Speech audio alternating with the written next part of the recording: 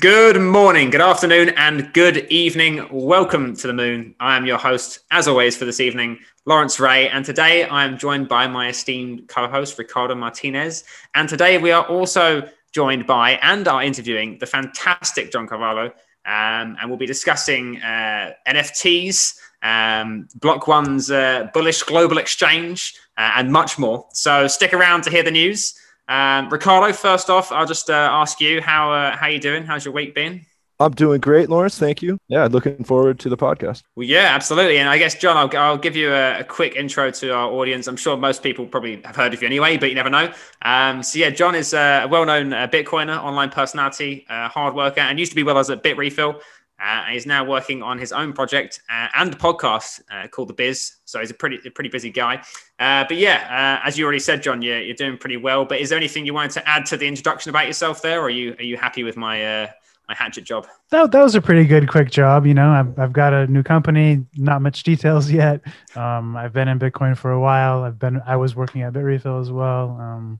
If you don't know me, I'll make a lot more noise later this year. Okay, well, cool. Well, yeah, as I say, we'll just crack on. We're not about wasting time on this pod. So, let's head into the news essentially.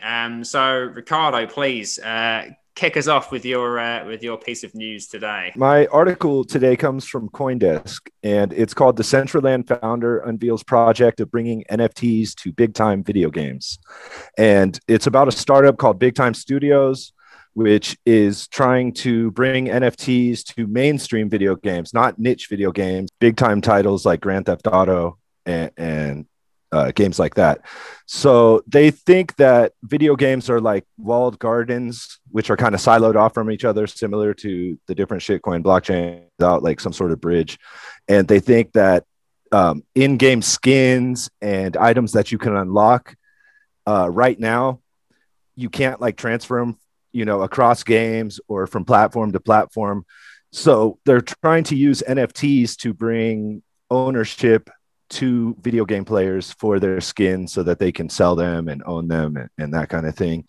I think NFTs are kind of stupid. So I think this is just another attempt to try to find a use case for something that's completely useless. I think the way forward for video games is going to be Lightning and micropayments and sats personally. But what do you guys think about NFTs for video games? So as far as like NFTs, there are always like several use cases people try to present, like art NFTs, and one that kind of always seems like the safe one that people like to bring up and always gets people interested also is game NFTs. It's like, the idea of if I get this Excalibur sword in one game, that maybe it represents an Excalibur gun in a different game. And yeah, I still have the same item, but it's represented differently in different games. It's an interesting idea. I thought about this more recently though, and I think that like this is probably just first wave stuff, like kind of like you said, like where it's like capitalizing on the hype, capitalizing on the interest and attention that's there and liquidity that's there. But long term, if I try to play it out in my head, I think that maybe where this ends up is like open source applications and open source games. And this is tricky because it's like open source software. Like it's not easy to make money getting paid to do it. And so like, I think that like when you actually think about a metaverse or an open format network of any kind, like the competitive game theory aspects of it, it doesn't play out all that well for middlemen. And so if you start making things interoperable, you start wondering, where does the quality come from? Like, why would the game Final Fantasy work really hard to make special NFTs that have, cool appeal to them for, a Cloud's new sword, and then somehow also support interoperability with some other game? It ends up, not really always mapping. Like you kind of it only really works like across Square properties. And so what you learn when you start dealing with NFTs is that most of what NFTs are about is not the actual like bearer instrument, this unique token. What they're about is the paradigm that you can form with others to mutually define those NFTs, like to basically like assert them as almost like more like credentials. And so I kind of wonder if the format will flip over time to being more about being like credential based and attestations and these kinds of things. The normal way we kind of do provenance and stuff with like expensive art or similar use cases like they're trying to make. I know I'm ranting a little bit, but like it is something that I thought about because I like to try it on. I like to be a devil's advocate and say, okay, yeah, I do think NFTs are mostly stupid. I do think the metaverse thing is interesting, but like, what if you just keep extending this into absurdity? Does it actually work? And I'm not sure it does. But the hype is interesting. I like seeing it spark people's creativity, but I think this is not the final form, and that the current use cases are, like you said, kind of mostly nonsensical. Yeah, when it comes to NFTs in general, I was very positive at the beginning when I first heard the idea. I thought, hey, idea is awesome. Like the ability for people to kind of claim ownership of things and to make money off of things that they previously found it hard to do so, like with art or music. Great idea. The problem is that in practice, it just doesn't seem to really work quite well for me. I mean, one of the experiences I had is... What are they selling and what are you getting? That's the question. Yeah, this is the issue, right? So what a guy that I'd run into in Clubhouse, really nice guy actually, and he'd bought a NFT of, I think it's like one of the XRP riddlers or something had done on some different blockchain. It wasn't Ethereum. I don't know what it was on, but it was on one of these different channels you could buy them on. Not Rarible, but we'll say Rarible for argument's sake. And so it'd been done. He purchased this and it was a one of one. And then immediately after, the platform, for some reason, had deleted this guy's account that he purchased it from, this Riddler's account, and had basically deleted everything. So he had this token that he'd purchased, and he was like really happy about it and proud because he was like, oh, it makes it even more rare because everything else has been deleted. But his had also been deleted off of that platform. So because the platform wouldn't recognize it, what's the value? There isn't. Kind of what I was hinting at. Like there's this weird side to it where it's true that like artwork is any unique expression. And so even the fact that like it's issued on a specific platform on a specific blockchain, all of these aspects are part of the quote unquote art and what make it unique. So you can make that kind of argument and say, no matter what, if the company dies or if the website goes offline, that NFT is still like the unique thing that it was originally was when it was made. It's just a matter of whether you have witnesses. And so the flip side of this again is I'm starting to think that what an NFT actually is, the important part is just only the metadata and the kind of the paradigm that people have been able to form together to kind of maintain that metadata together. And so I think that we'll see better formats for maintaining metadata and associating it with, either NFTs or other types of things. Yeah, I should hope so. I guess when it comes to this news story specifically, my problem is I'm not really a collector kind of guy. I never really have been. Like I collect a few little things, but not, nothing like this. I've never really been that bothered by buying NFTs anyway. And then the other problem for me is that I always thought that like loot boxes and skins and stuff on games were stupid as hell anyway, personally. So this just doesn't really appeal to me at all. Like, I'm not really a collector. I don't really like skins and loot boxes in the first place.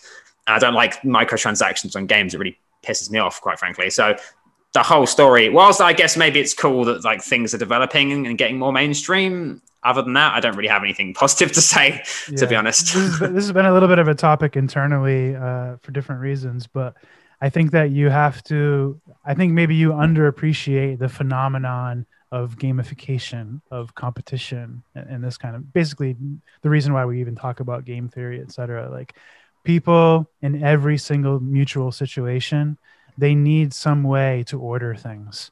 And that essentially results in like the competition of evolution and all these, the law of thermodynamics and persistence of life, et cetera, in the abstract.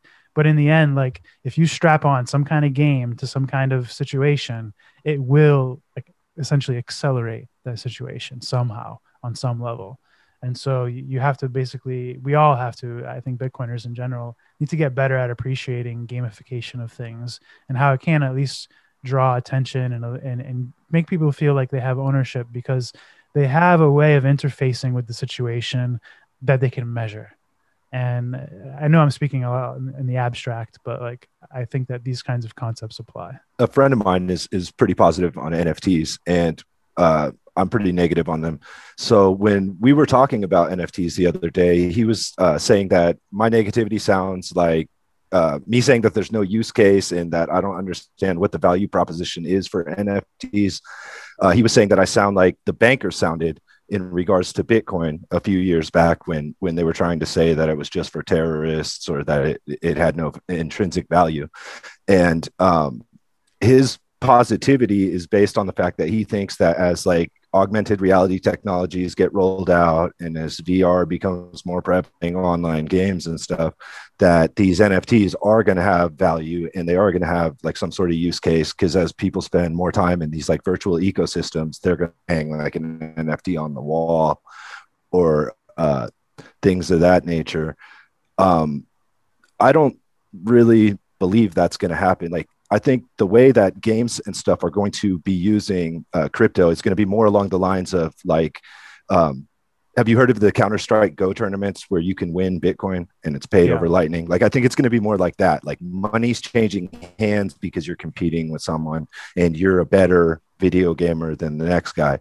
I don't really see it as like we're going to be trying to collect these, you know, like Counter-Strike weapons or skins or things like that. I think of it as like nobody wants your used NFT. Like nobody wants your already purchased NFT art. What people want is the hype and the kind of hope that they'll be able to sell it to somebody else for more money. And the reason why NFT art seems so exciting is because it's just like people think that there's been value created where there isn't any. It's like, oh, I can sell things that used to be free. Like, cool, sign me up, you know, like I'll start selling JPEGs. I'll start selling all my creations in CorelDRAW and whatever. Like they just think that they see an opportunity to monetize something that they couldn't monetize before, but they're confusing that the opportunity wasn't created by the technology. The opportunity was created by the company that had the correct narrative to position itself for the hype of this technology. Basically like a company like Rarible or OpenSea or whatever. These guys positioned themselves in the right place at the right time to create a marketplace. And that marketplace is what was valuable to all of the users, not the actual NFTs. It was just the kind of gravity of the format. That's a really good point. And I guess to me, that's where, if we're talking about VR, because I'm a VR guy, like I have a headset. If we're talking about VR, I can see maybe, I mean, again, not really my kind of thing, but I can see how other people, and maybe even me someday, would like to hang a picture on the wall of my VR entrance point or whatever, like home that I generate into when I turn my headset on. Maybe that's a thing.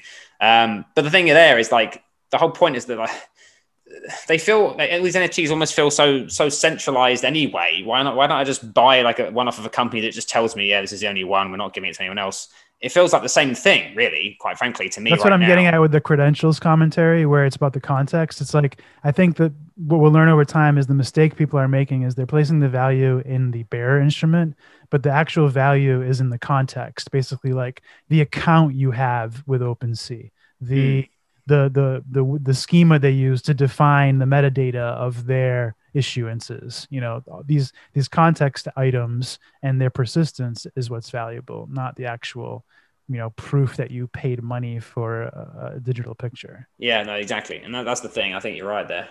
Did you guys see that? I think I saw this today that eBay, as of yesterday, I think, have started selling or allowing people to sell NFTs on eBay, which was quite like a really, I didn't see yeah. And I don't know, because if you type in NFTs, like you can see, this is where I don't know if they let them, because you can sell anything on eBay until they stop you if they don't like it. And so what they realize is they probably gamed the way eBay already works, and they're just selling like, it's like when they sell gift cards on eBay, sometimes people would just sell the codes and it wasn't actually a real retailer, you know? Yeah, the actual one. No, yeah. So this is what I thought. But then I saw, because there's a statement from the vice president or whatever, and it's saying like, we are accepting NFTs now, and like, we want to build a platform out for it. So essentially they've said they're like not deleting things that have NFT in them anymore because they're accepting that. But then I just can't quite, unless they're going to like have a section of their site, because otherwise I'm just not quite seeing how it's going to work. Surely someone's going to sell it on eBay and then just direct you to like another place anyway. Yeah, again, I'm a little bit confused by this, but I don't quite see how eBay are planning to do this. But eBay owns PayPal, don't they? And PayPal just No, they crypto unloaded payments. PayPal. I'm pretty sure they either unloaded it or they separated the businesses like sometime in the past 5-10 years. Yeah, I think there's some affiliation still, but I don't know how strong it is. Yeah, like originally they were tightly integrated, and then they separated for some reason.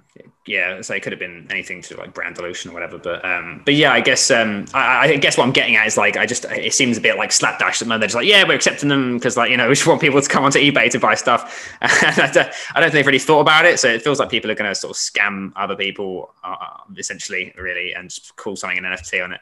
That's what I think we'll see a lot of that kind of behavior with like legacy businesses, for lack of a better term. Like I think we're kind of seeing it with like network television, how like they're all becoming like liars and scammers and fake news and politics. Like I think it's because nobody wants to watch TV anymore, and nobody is like they have to be like super sensational, and the only thing that people would care about, the only reason people will turn on a TV is if it's some kind of like drama about the government or something, you know what I mean, or about COVID.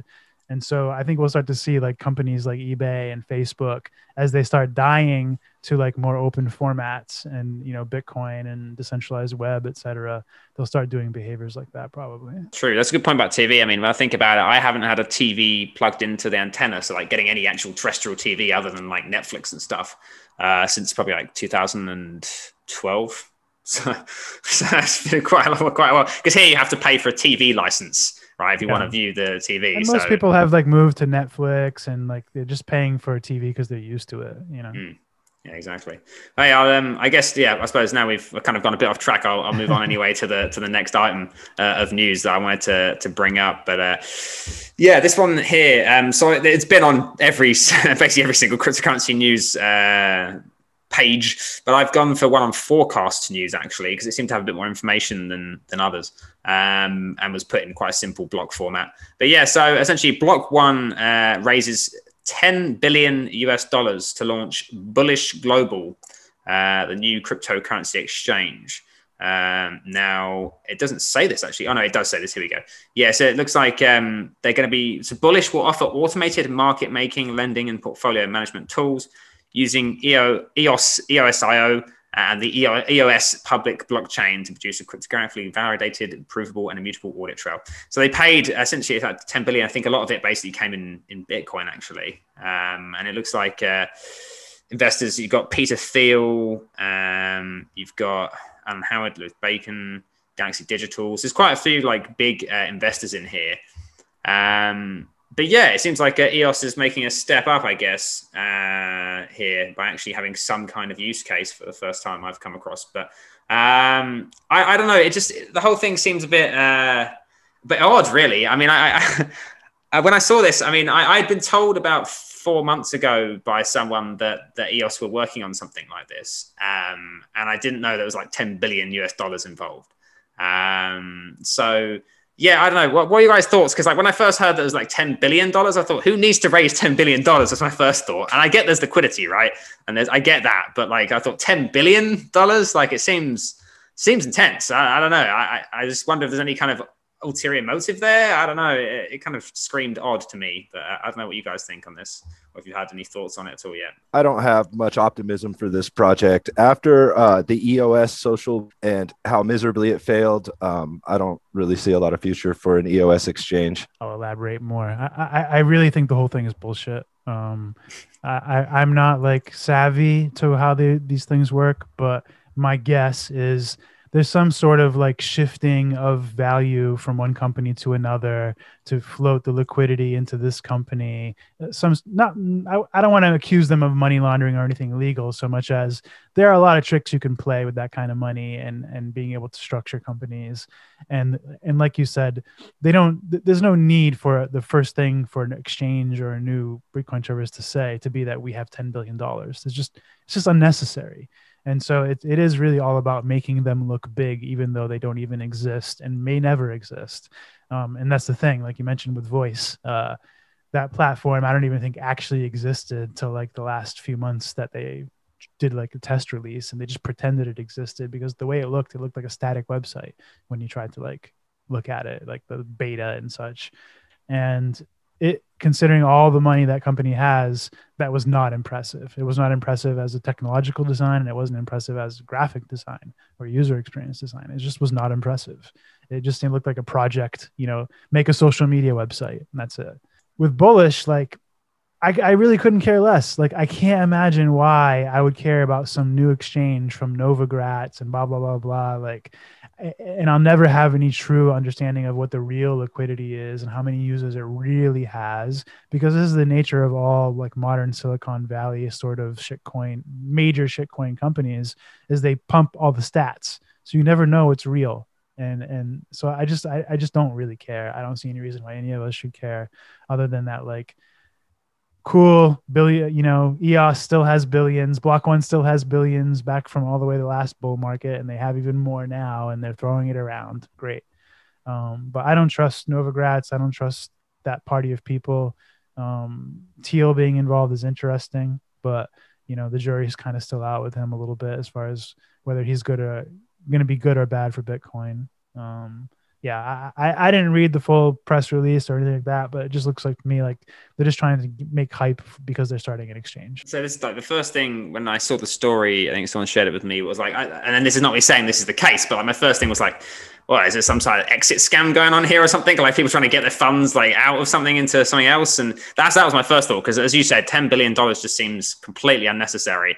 I was a little bit puzzled on that. It could just be a tax thing. It could be like, well, if we sell this 10 billion in Ether, then we'll crash the market and we'll incur all this tax gain.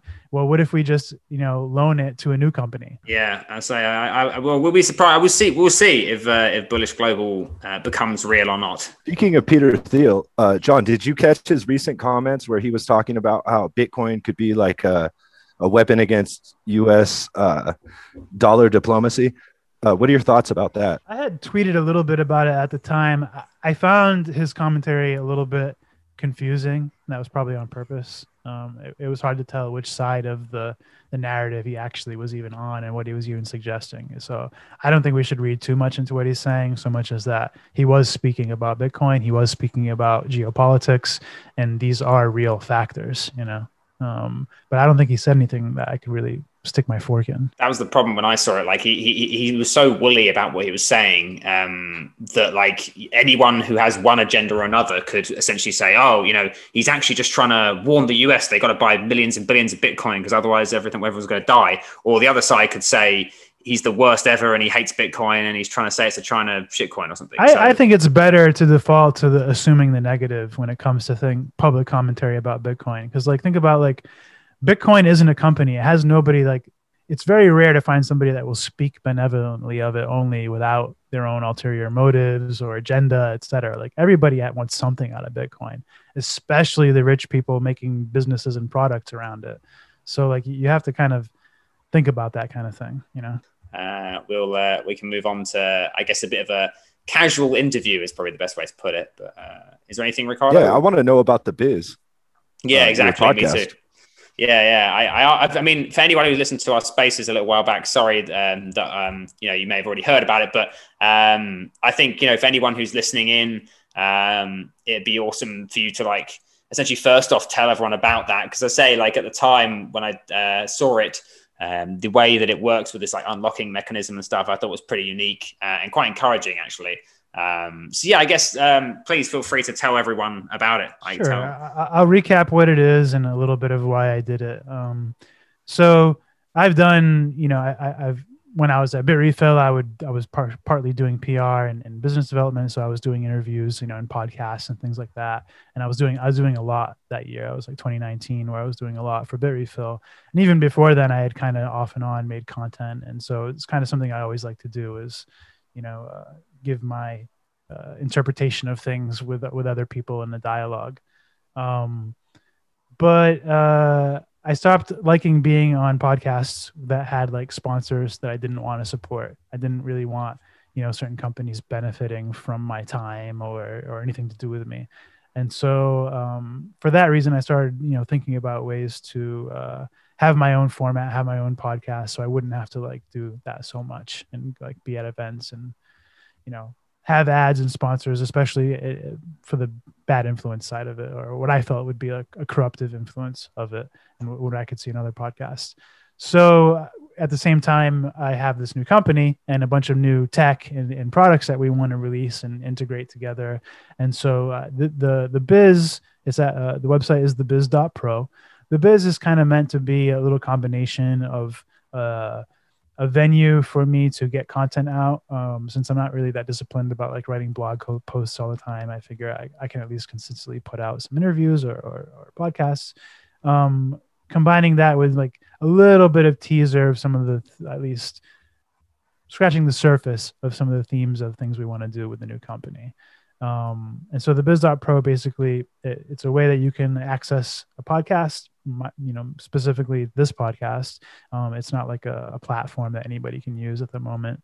But instead of like listening to ads, instead of paying per episode, instead of subscribing or being a Patreon member or any of these other things, the way it works is there's just one total goal. And this goal essentially represents like costs to create an episode, things like this, costs to grow, whatever. It's somewhat arbitrary, but it's trying to place within what I think it's worth at the moment, with the current fan base, etc. But it's just one goal that everybody pays towards. So it's like the current goal on each episode is, I believe, 2.5 million sats. And 50% of each episode, the goal earned goes towards an open source project for Bitcoin. So like the first episode, half of the money went to Jonas Schnelli. The second episode, half of it went to Graphene OS. And then the current third episode, which is about half unlocked, half of this money will go to the mempool project, mempool.space. And basically, when you pay, you can pay with Lightning or Bitcoin, any amount you want to. You unlock that proportion of the goal for everyone of the audio. So if you pay for like 1% of the goal, 1% of the audio now becomes permanently free and listenable for everyone and this continues until 100% is unlocked. And then this allows the file to be downloadable of the whole episode. And it also adds the episodes to, we're working with Bitcoin Magazine to distribute, kind of syndicate the episodes once they've been unlocked. So they distribute the podcast within their own podcast streams on, Apple Podcasts, Google Podcasts, etc.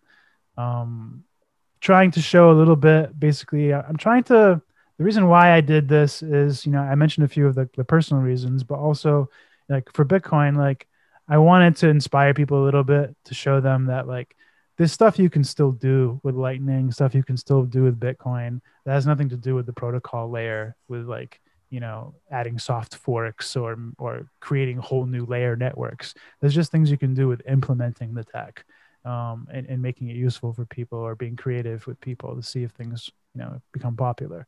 And so I just kind of wanted to show one example of just one attempt of saying, hey, here's how you can monetize something in a way that you couldn't really before using Bitcoin and Lightning. Then within the page, we demonstrate some other kind of small features, like there's a progressive unlock within the episode, there's progressive unlock per episode.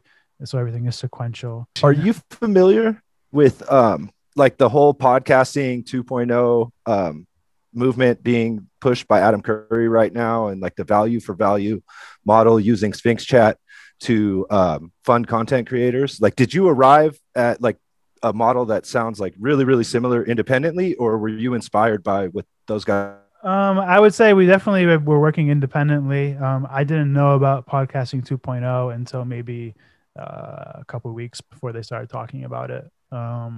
I should say a couple of weeks before Sphinx Chat started talking about it. I don't even know if it existed as a concept before that. But I do know Paul Atoy at Sphinx Chat very well. We talk pretty often, we meet pretty often, and we talk about each other's products and what we're building. And we're looking for ways to maybe work together in the future if there's anything appropriate, but just in general, like being peers to each other and meeting and talking about things and giving each other advice. The podcasting 2.0 thing, this is more with Adam Curry, so it's not just a Sphinx Chat thing. What I know about it, I don't know everything, and I definitely don't know all the narratives, but what I know is there is an interesting aspect of it related to like the indexing aspect, having like a public index and this kind of thing. That kind of thing I'm very interested in, and it's very compatible with aspects of other things that we're making. So I probably will try to incorporate that specifically. but the wider narrative of like kind of, value for value and these kinds of things, I need to read about it more before I would say what I think about that or whatever, because I kind of have developed a lot of my own thoughts about how value and competition and stuff works on Bitcoin. And so I'd like to compare it before saying anything. I like the whole concept essentially. And I guess it's interesting what you said about like showing people that like different things can be done with Bitcoin and not even necessarily, just someone who's super technically minded either, I guess. Like there's kind of something that you can get out of it, or you can use almost with Bitcoin, even if you're a creative, or, because a lot of the time people who talk to me in person will often say like, oh, I love Bitcoin, or I love crypto in general, but I want to get involved, but hey, I'm not a developer, or hey, I don't know how to do like coding or whatever, and I don't really think it's for me. And I'm like, well, there's tons of ways you can get involved. Like even if it's just volunteering to do something, or going to shops and kind of helping them implement a BTC Pay server or something. Like there's so many different things you can do if you're not like a super like developer minded person. And so I guess, as you say, like the ability to like kind of have something new with Bitcoin, like unlock these podcasts and like have them also like crowd funded to a degree, and have that split between like a charitable foundation and then or a charity, and then itself, is like it makes sense to me as like a cool kind of creative solution. So I like it a lot. This may sound stupid as I say it, but like I'm starting to actually think that everybody is creative and everybody is a designer and everybody is an engineer, and it's really the difference between like people is like where they specialize in what they design, and how wide they'll make their designs, like how many different disciplines they'll include, different things they've mastered in order to create a design. I know it's kind of abstract, but I think that's kind of how it works. Like, I think that everybody has some creativity and ability to manipulate what they've learned. And it's all of our responsibility is to like learn as much as we can about the things that we feel, adept at, so we can, contribute and always climb this ladder, et cetera. Going back to what you were saying about implementing the Bitcoin tech without messing around with the, improvements on the protocol level. What are your thoughts about the Taproot thing that's about to roll out? Let me think. Should I give a safe answer or a fun one? Fun one. I'll start with the safe answer, which was for I'm not qualified. I'm not, obviously a cryptography expert or an engineer for Bitcoin base layer, but it does seem like a safe upgrade. It does seem like a sensible upgrade. It adds some practical features for Bitcoin that should be useful, without much to complain about as far as I know. But the flip side, the more fun thing might be, I'm just starting to feel really against changes to Bitcoin. And like when I see these conversations about like, what will the activation method be? And what's the best way to have governance for what to put in core, or when to have a BIP, and all of these conversations, they truly make me cringe. Like, I think like this conversation does not result in anything good. Like if they succeed in making the governance more defined, then Bitcoin has become weaker. And so like, I don't actually want to help them figure out how to do a soft fork. I don't think they should learn how to do it. Like, I just kind of feel like the way it should work is there's just people who make software, and that software can become popular, and it's their own problem for how that happens, how the software gets made, how it gets adopted. And that's just it, and if core developers want to work on something, it would be like making that as safe as possible. It's probably wishful thinking, but yeah, I don't like the nature of the conversations. It makes me not trust any of the people involved, even though like they haven't done anything wrong really. It's just like when you see, engineers lobbying for certain, approaches and designs, when the trade-offs aren't really like, they should be like things that should be rationalized. And when you see like lobbying, like I've noticed there's a lobby for the CTV soft fork, which would come after Taproot. And people want like this check time lock verify feature. And I noticed the lobby is strong, and I'm thinking, and it's not the usual people. It's not the usual core developers. And I'm thinking, okay, this is weird. Like now I feel like I have to learn about it. I have to learn about these people, learn why they care so much, learn what the trade-offs are of this soft fork, because there might actually be something dangerous here, because there's obviously some sort of incentive that has attracted people that didn't exist before. And that scares me. I guess it's like I kind of try to think of it as like the UN. Like people will spend a lot of time lobbying and worrying about governments that actually won't end up getting anything done in the end. That's kind of part of my worry a little bit. But well, but that's different because in government, spinning your wheels, you still get your paycheck. You're maybe even more likely to get your paycheck. But it doesn't really work that way in open source development. Like all the work you do is sunk cost. Like even if somebody pay you to do it, it doesn't mean that any value will be generated from anything you did. Like, and that's even if somebody paid you to do it. True. So I guess it's almost like a less of an incentive for someone to do that when they're not like in government. There's certain people that have the mind state that Bitcoin is sufficiently ossified the way it is, and that we shouldn't add any more changes to it, and that we should just build on top of it. What's your opinion on that? I think the fair answer would be to say, if I'm not an expert on when it is to change it, I'm probably also not an expert on whether to not change it. So, you know, disclaiming that like, how would I know either way? I would say that in the end, being conservative is probably, you know, there's a definition to that word, and it means not changing and keeping things the way they are. And, you know, basically betting on the probability of the past and that things will stay the way they are. Obviously that always becomes false at some point. So yeah, it's a paradox, I guess. I guess one of the questions I wanted to ask you, and it seems kind of like it fits in with this conversation actually, is I'm assuming, as everyone has, you saw about the there was actually a blank block mine not that long ago, I think today even. But besides that point, you know, the censorshipable, whatever we want to say, the block that was mined by that mining group in the US, that essentially was a blank block to prove, Marathon, that's it, thanks, to prove that Bitcoin could be censored, essentially. I don't know what your thoughts are on this. I mean, as to whether it's a good or a bad thing. But also, I guess it comes into this thing of, well, if we're looking to be conservative, not necessarily make many changes, we could then be going down this road of essentially kind of allowing Bitcoin to not be permissionless, essentially, because, you know, a lot of these mining companies could start to appear that will be censoring transactions, and then it loses a core part of its purpose. It depends on the context you want to talk about it. Like if you want to talk about it, like what the degree, like how much should we actually worry about this as a threat or that kind of thing. I would say that like it's definitely not a good thing, but you could probably argue whether or not it's also not a bad thing. And what I mean by that is the function to choose which transactions go into a block has always been the power of the miners. And I don't know, I'd have to think about or remember or research a bit whether that could be designed differently or should have been. But the truth is that's the way it is, and that's the way it's been, and that's what we have to deal with. The game theory is supposed to work out that it just doesn't matter, because that's why we have a fee market. Like, in other words, as long as there is some miner somewhere willing to mine that transaction, and the person trying to get it mined is willing to pay the fee that miner wants, it will get mined. And blacklisting is just basically choosing to not make money on those transactions. That's all, choosing to not have those block rewards. And in that sense, miners are very heavily disincentivized to blacklist, because all it means is they're saying, I don't want your money. They're just like literally saying, I don't want you. Somebody told me your money is bad, and not only do I not want to help you, I don't want you to pay me to help you.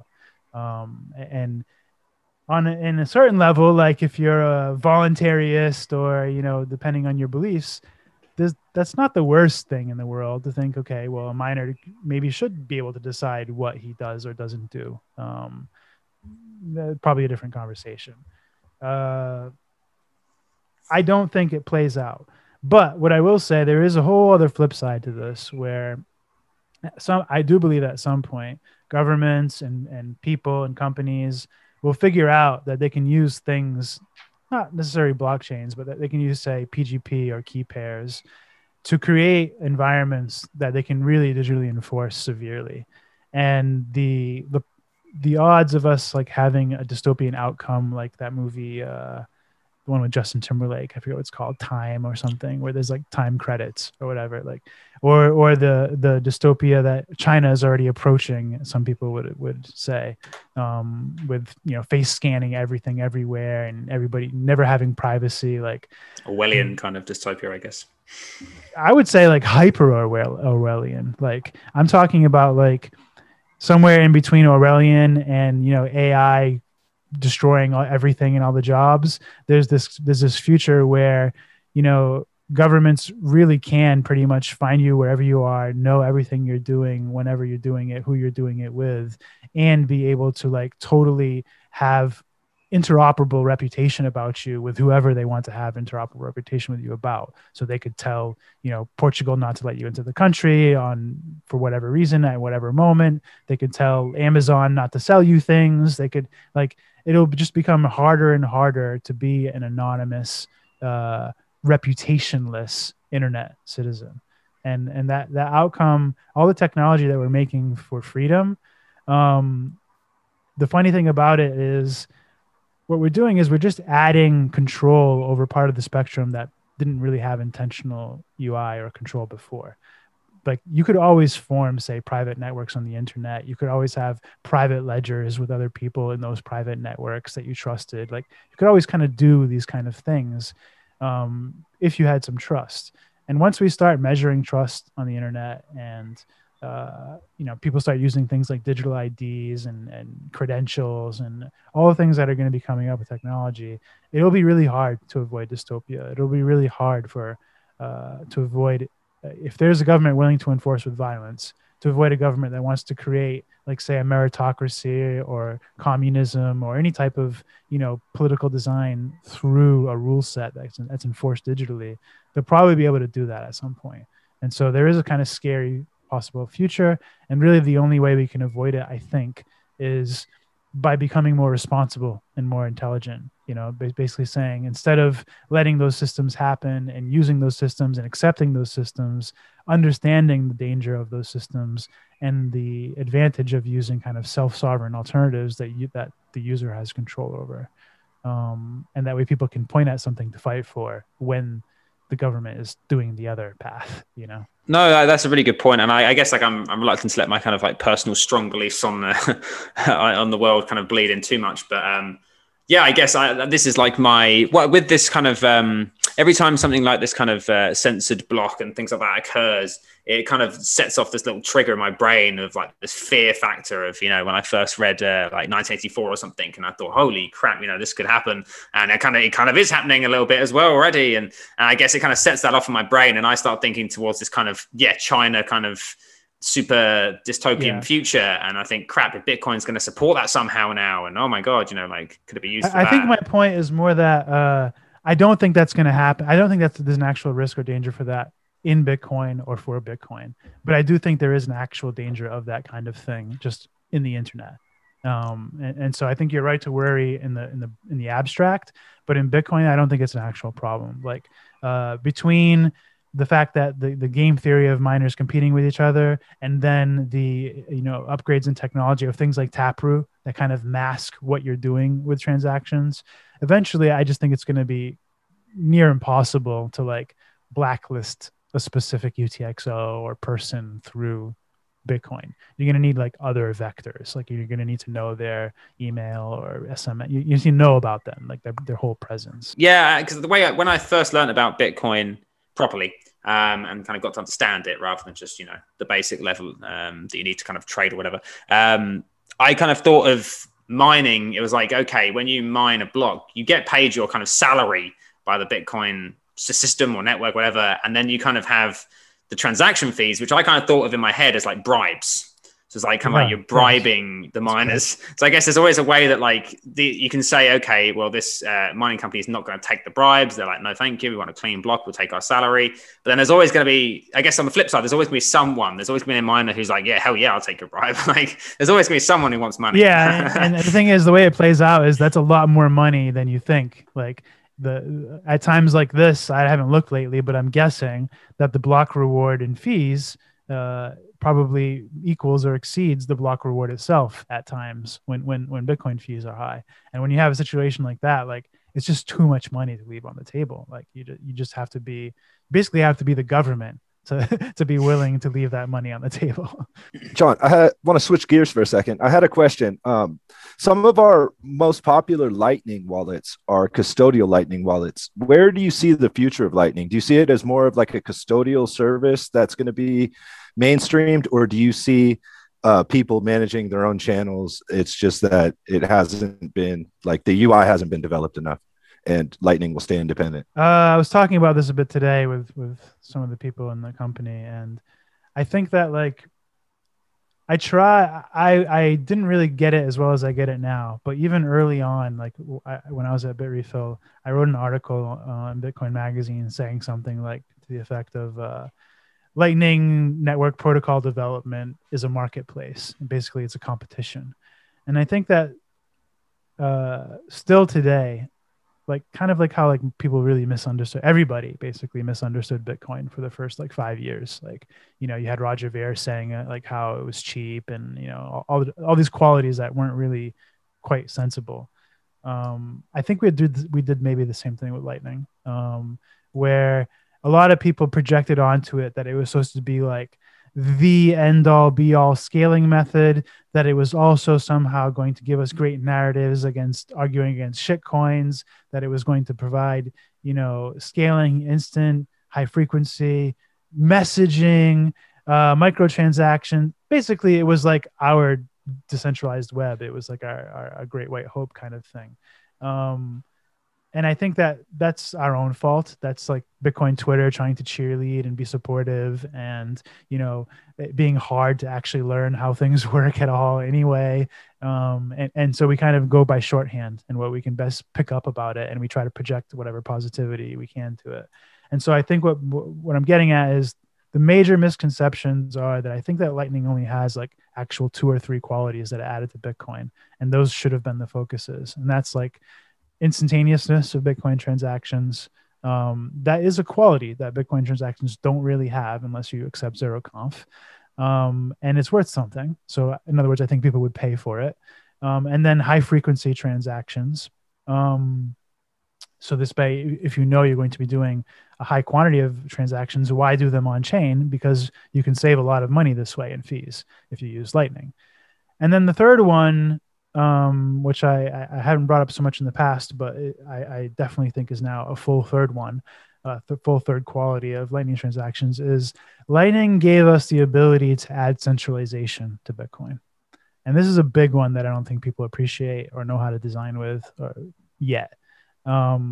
Everybody's scared about like keeping Lightning decentralized and keeping routing across complex networks, you know, possible, and complex routing solutions, and, you know, all these things to do with assuming that like every single Bitcoin user is going to be like having a bunch of channels connecting to multiple people, blah, blah, blah, blah. This, to me, this theory, this projection onto Lightning of how it could work, it doesn't match with the 3 qualities that I mentioned. It doesn't match with instant, high frequency, centralized. What does match? Business. I think Lightning all along, like the target user, the use case was always business, and it should have always been business, and that the only context for individual users is in their relationship with businesses. And so I'm not trying to discount like the kind of self-sovereign capability or running a Lightning node yourself or actually doing the kind of, you know, complex network connected to a lot of people thing. But it won't last. Like Bitcoin is too expensive, and Lightning will be too expensive eventually to do that, to just, you know, altruistically do things and experiment and that kind of thing. It just won't last. And so you're going to find that eventually Lightning, in my opinion, Lightning is just going to be like 20 to 50 nodes, proportionate to the size of whatever Bitcoin has grown to, of all the most successful businesses in Bitcoin. That basically the people that have the most common endpoints, like Bitrefill, wallets, exchanges. This is the Lightning Network. It's a place to connect with common high frequency endpoints, and be able to do so safely while being instant. So you can have centralization without giving up the custody. Do you see like central banks or like state-owned nodes becoming a thing like lightning notes? Nah. Banks have never been that technically savvy as entities. They're always kind of really far behind the curve. So I can't really see them having like Lightning developers on staff, or worrying too much about incorporating into their banking, because they have to have some incentive. Like, being a middleman for Bitcoin is hard, and banks aren't exchanges. They're not there to exchange money all the time. Although I think they're going to become that. I think that there's a good reason why exchanges have become the biggest thing and the biggest parallel to banks in the Bitcoin world. It's that I think, and if you look at Revolut, like a lot of where Revolut's utility is in exchanging currencies as well. And so they're not trading based, but I think you're going to see a merge of these things even more than you have. I got like a count as soon as I heard they existed when it was like years ago. And it's really useful for me. Like, yeah. Being American, living in Romania, buying from Amazon, Germany, like credit cards don't work as you expect. Yeah, it is handy. And like when I was in Brazil, when I wasn't using, because I genuinely did use Bitrefill a lot at the time. This is before I worked with Bitrefill. I spent a lot of time using them because it was like I was basically living on crypto for quite a few weeks, sort of wholly. And then other than that, it was essentially Revolut was kind of saving my skin, really.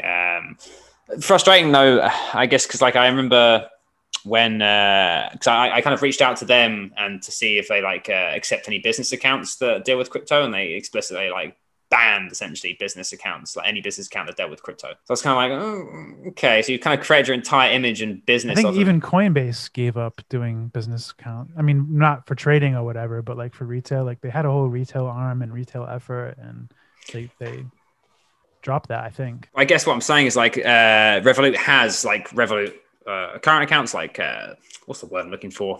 People account. I can't think of the word, but yeah, general people's accounts, whatever the best word for that is. And then they have business accounts. Like, you can any business can sign up. But if that business is a business that accepts cryptocurrency or deals with cryptocurrency, they can't sign up for Revolut business or corporate company accounts, which I've kind of felt a bit of like a slap in the face to this is what created you and kind of gave you your brand to a degree, and now you're not accepting it for businesses. I found that a little bit weird. But I mean, I'm not here to slag them off, but I just found that a bit strange and disappointing at the time. But otherwise, I've only got good things to say, I guess.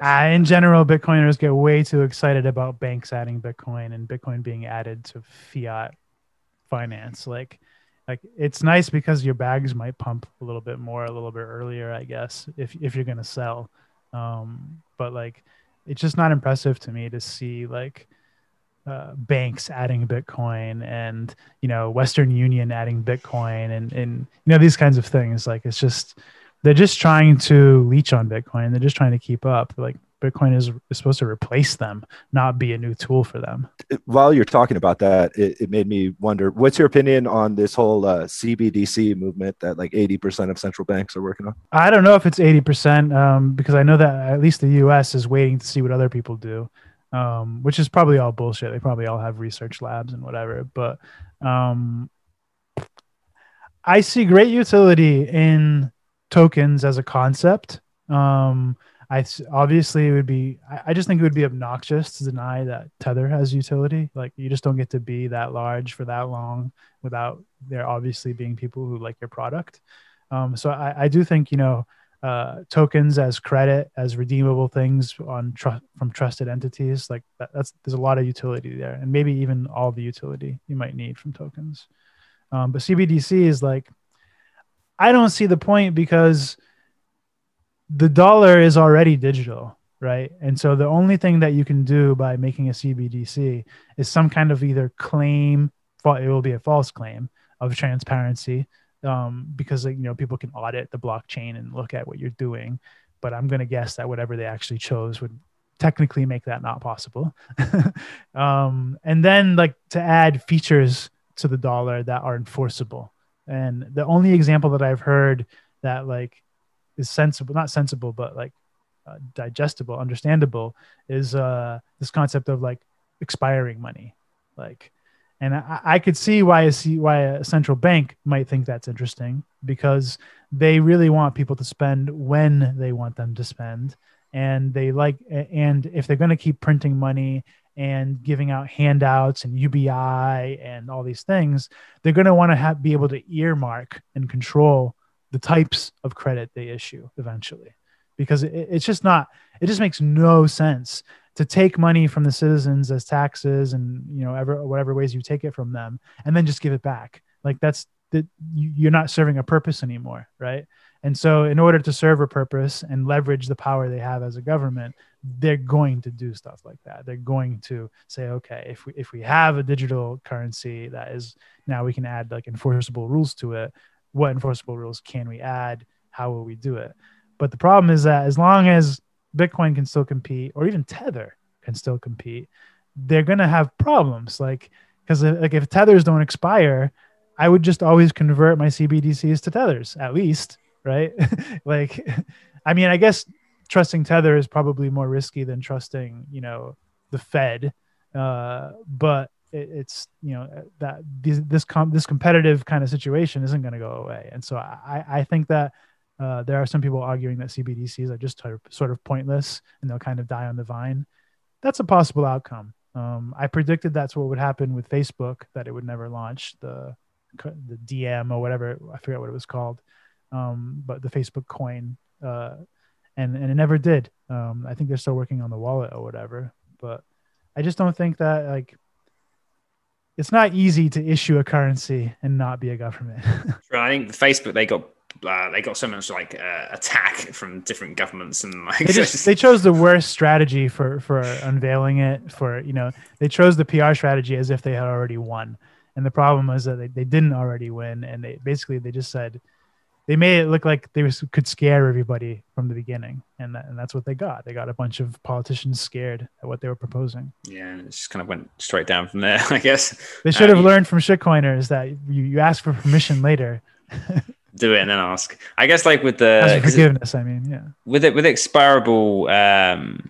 expirable currency, this is something that we've seen with the digital yuan. I can never say it correctly, but the Chinese digital currency. It's something that we've seen. They've been trialing.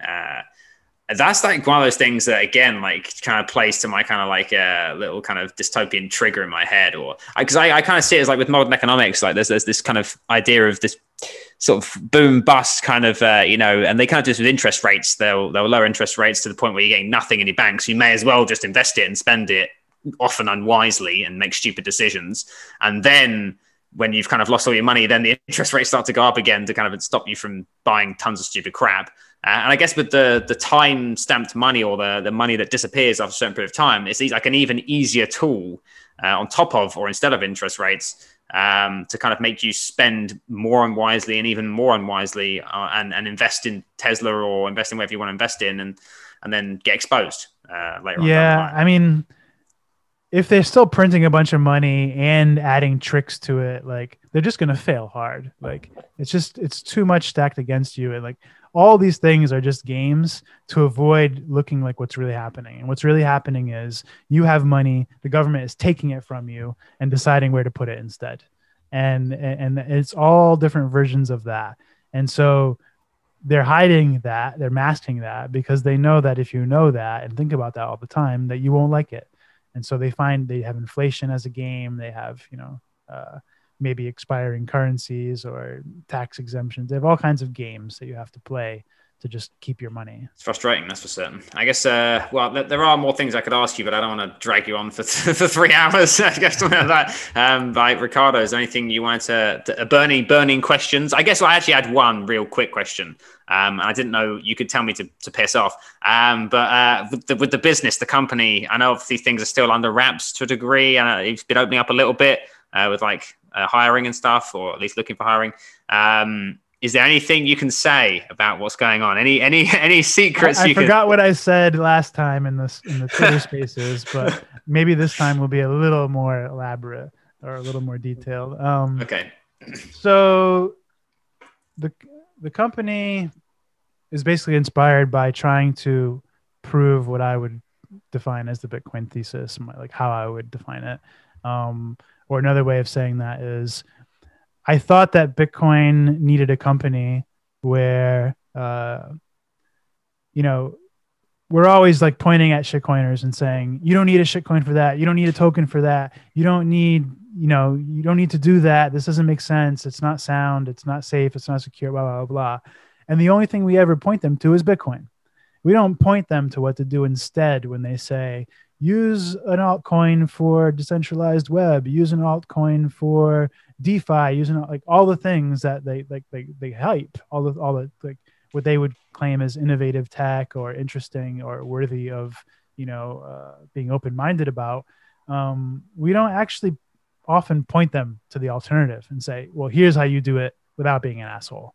And I wanted there to be one company that was doing that was making sure that like all the things all the claims we're making about Bitcoin, that there's at least one product stack that supports all of the examples of how to do it with Bitcoin without using, speculative, blockchains and things like this. So that's the, as far as like vision or overall, theme of what we're doing, that is part of it. And so, yeah, we're building multiple products to kind of demonstrate that vision and demonstrate basically like this loop that would make a circular economy kind of example for Bitcoin. And this, since I already told some people about some of the things, one of the products is a wallet. And then there are kind of 2 or 3, depending how you measure, other products that all work together with the wallet and each other to basically complete this loop, to do what I would say is create an alternative economy for Bitcoin, using the internet, not just Bitcoin. So, being able to do any kind of business that can be expressed digitally and peer with anybody, over any way that you could express digitally, just all these things that I feel like you would need to be able to operate in a totally new digital environment. And what you would need if you didn't have banks, if you were truly unbanked and all you had was Bitcoin. How would it actually work? What does this society look like, at least on a digital level? I like that. That's a good vision. I have the ability to kind of create this kind of sort of a little more abstract than I hoped to give you, but again, I'm trying to avoid like I've already probably done more than I should have, but I'm trying to avoid being vaporware, trying to avoid digging a hole too deep for myself and making wild claims. But like, you'll catch me putting that aside once we have some public stuff released and announcements made. Then I'll be a lot more hypey and explanatory. But for the moment, I'm trying to contain myself because I really do feel like there's some really, really cool stuff that we've made that could really change the way things are for Bitcoin and for the internet. And so I'm hoping that we're right about that side of it, where it's actually super cool. But I'm okay with it just being actually, making sensible and people using it and finding utility in it as well. So we'll see. No, I get the grand picture, and hey, I like the abstract discussions. That's my kind of thing, so it's fine by me. But okay, well, yeah, I won't drag you any longer, man. Ricardo, anything you wanted to ask at all? No. Okay, Great conversation. Thanks for coming on. Yeah, thank you so much for having me. Really appreciate you coming on. It's been awesome to talk to you for a second time. I'm blessed, and hopefully we can talk to you on our Spaces or a podcast in the future, especially if you've got a lot more information about the business and you release that and you want to talk about that. That'd be awesome if we could do that. But yeah, I guess what I'll do now is I'll read out the positive news for this week to leave everyone on a nice little note. Leave us all with a smile after listening to the podcast. But yeah, before I do, really appreciate you coming on, John, again. It was awesome. Thank you. And appreciate all the listeners for listening as well. Okay, here goes. Staff at Stockton University in New Jersey are caring for more than 800 baby turtles rescued from storm drains by volunteers. Recently, California hit a day where 95% of their energy came from solar power, over 80% of the state. Duke University has produced the world's first fully recyclable electronic transistor, which they 3D printed. Luxury hotel chain Velas Resorts has thanked 100 healthcare heroes with all-inclusive vacations. Researchers have discovered that solar cell performance can be boosted by the use of human hair that they got from a barbershop. And lastly, my favorite one, a once homeless Nigerian boy has become chess champion in the United States at 10 years old, being the first competitor to ever win a state championship on their first try, which I thought was absolutely insane. He's not the national champion, but he's won like a state championship, which, hey, congrats to that guy. Big up to that guy. But yeah, so that's the positive beginner's news. luck. Yes, that's the positive news for this week. So yeah, again, thank you, John. Thank you, listeners. Thank you, Ricardo. Everyone out there, have an awesome week, awesome day, awesome evening, whatever time it is, and remember to buy Bitcoin.